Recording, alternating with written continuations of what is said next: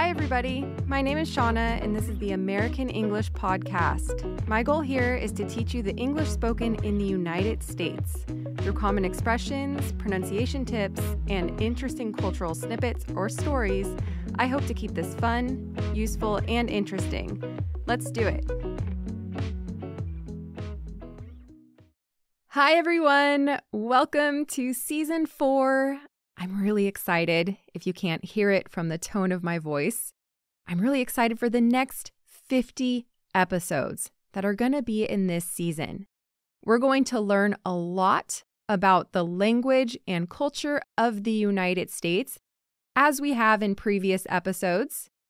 In front of me, there's a list of 100 different ideas, different topics, some that I came up with, others that you recommended. And I can tell you right now, there are some related to food, psychology, business, science. There's some about pop culture, trends, music, and of course, fascinating people. Stay with me along this ride, and I know you'll have plenty of interesting stories to retell the next time you're at a dinner party in the United States. All of these topics would be interesting for native English speakers, at least if they're curious people. This lesson has a free PDF with the transcript and a listening comprehension quiz. Be sure to check out the episode notes to access that. Remember, a transcript is the full text form for audio. It's not called lyrics. Lyrics is the text for songs.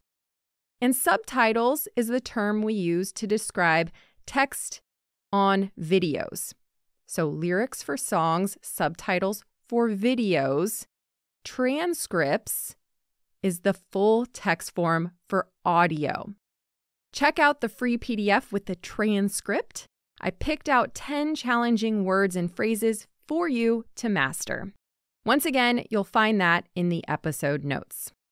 Now, this lesson has 2 parts. In part 1, you'll learn the common English expression to steer clear. You'll hear a joke, and you'll do some pronunciation exercises. In part 2, we'll be talking about moose in the U.S. You know what a moose is, right? It's a large mammal in the deer family. It has big antlers, these sort of long, pokey, branch-like things that stick out of their heads. And they live in many northern states in the United States. Often these massive creatures and humans interact with each other, which can be funny, scary, and very real. So I want to share some of those stories with you, as well as a lot of information about these incredible creatures. Be sure to stay tuned for part 2 in order to hear that. For now, let's begin today's episode. We'll be discussing the expression to steer clear. As usual, let's start with a joke. What do you call a bear without teeth? Any idea? A gummy bear. Do you get it? What makes this joke funny is the word play. First, we have the term gummy, which is an adjective used to describe a texture that is chewy, soft, and somewhat sticky, maybe even rubbery. I'm sure you know what a gummy bear is. It's a small, chewy, bear-shaped candy that comes in a variety of different flavors. Haribo makes billions of gummy bears every year. Okay, so that's one meaning. Secondly, in English, we have the word gums. Our gums are in our mouths. They support our teeth.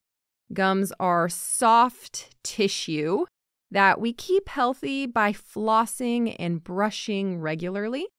So they're that pink or reddish tissue above our teeth. They are gums. Now, if a bear doesn't have teeth, he might only have gums. Technically, we could say he's a gummy bear. So let's hear the joke one more time. What do you call a bear without teeth? A gummy bear. Hope you enjoyed that. On a side note, if you are interested in learning more about bears in the United States, check out episode number 10. It's called Bear With Me. Let's move to the expression of the day, to steer clear. We'll go through the individual words first. To steer. To steer is a verb that means to guide or direct. For example, if you're driving a car, you put your hands on the steering wheel to steer the car. In other words, to make it go in the direction that you want. You steer the car. A boater steers a boat, or maybe a helmsman, if you want to use a fancy term. A pilot steers a plane. And you can also get creative with this. The CEO of Netflix steers the company's decisions. In other words, he guides them. He makes the company move in the direction of his choice. He steers them. Now, clear is an adjective that means transparent or free from obstruction. If the ocean water is clear, you might see colorful fish, coral, and sea life below. A clear view is an unobstructed view.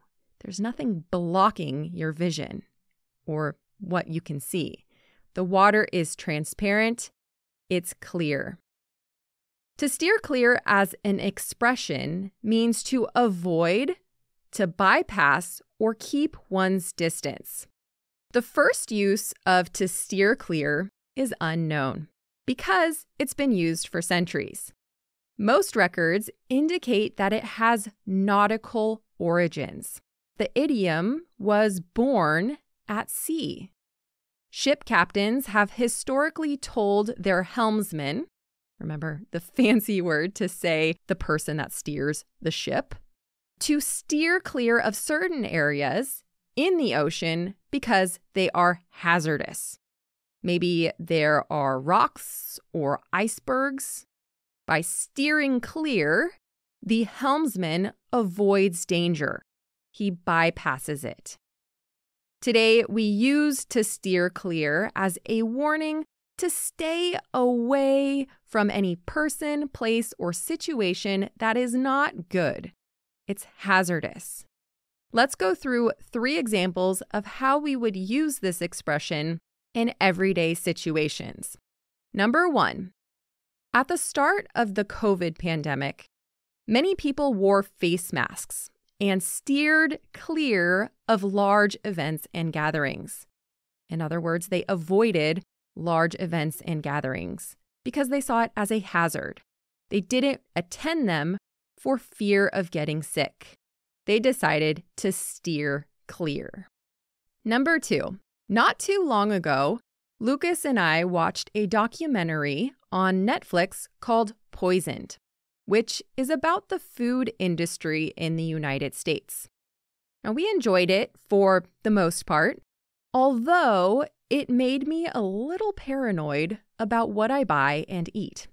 Since then, I've steered clear of romaine lettuce grown in the Central Valley in California and in Yuma, Arizona.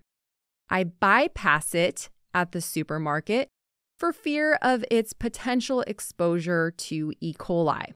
You're smart. You watch that documentary if you want to and form your own opinions, of course.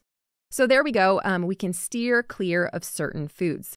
I might steer clear of unhealthy, fatty food when I'm on a diet. In other words, I avoid it. Number 3, imagine you're driving through the mountains during wintertime, and you come to a road that's covered in ice. It's a hazard. It's dangerous, even for your car with 4-wheel drive. Now imagine you stop at a restaurant, maybe up in the mountains somewhere, and you meet some tourists. It would be nice of you to warn them of the icy road. You could say, if I were you, I'd steer clear of road 27. It's icy. In other words, avoid it. Don't go there if you don't have to. It's dangerous. Steer clear of road 27. Thanks, bye. There are plenty of things in life we might steer clear of.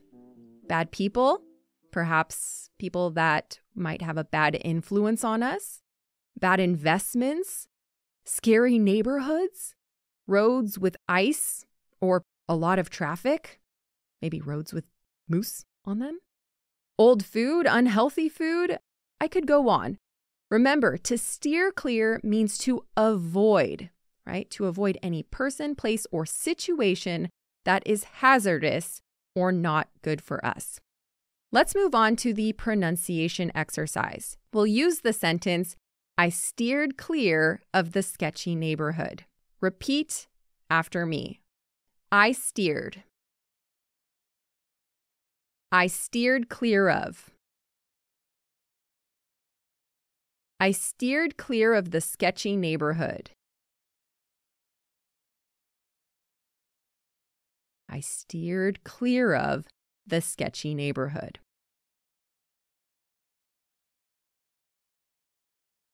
And sketchy, by the way, is slang in American English to mean scary or sort of questionable. People can be sketchy, or maybe an area of town can be sketchy.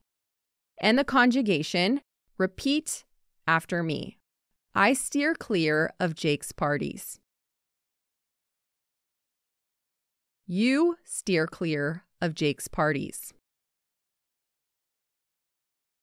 He steers clear of Jake's parties. She steers clear of Jake's parties. It steers clear of Jake's parties. We steer clear of Jake's parties.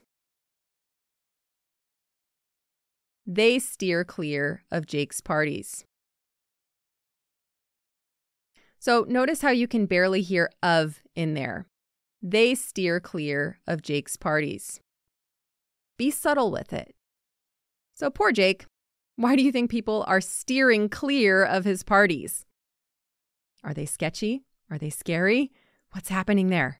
So write your response in this week's post on Instagram. You can find me at American English Podcast. Remember, you can also get the transcript and little quiz for this audio. Check out the episode notes for that link. Hope you have a nice week and stay tuned until the next episode, which will be all about moose. Enjoy your day. Bye. Thank you for listening to this episode of the American English Podcast. Remember, it's my goal here to not only help you improve your listening comprehension, but to show you how to speak like someone from the States.